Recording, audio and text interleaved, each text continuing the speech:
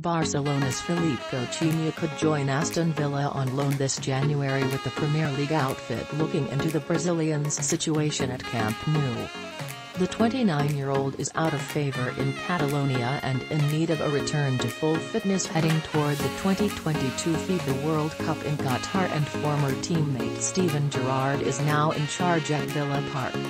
CBS Sports transfer insider Fabrizio Romano has confirmed reports which were originally broken by Helena Condis of COPE, and added that Coutinho has been spoken about with 3 separate EPL clubs. The former Inter Milan man left Liverpool for Barca in 2018, but the South American's Blaugrana switch has not panned out the way he or the club had hoped, with a stint in Germany with Bundesliga giants Bayern Munich in 2019-20. Villa, currently 13th in a COVID-19 affected Premier League table, are directly in contact with Coutinho's representative, but any deal is far from being agreed and considered done by any of the parties.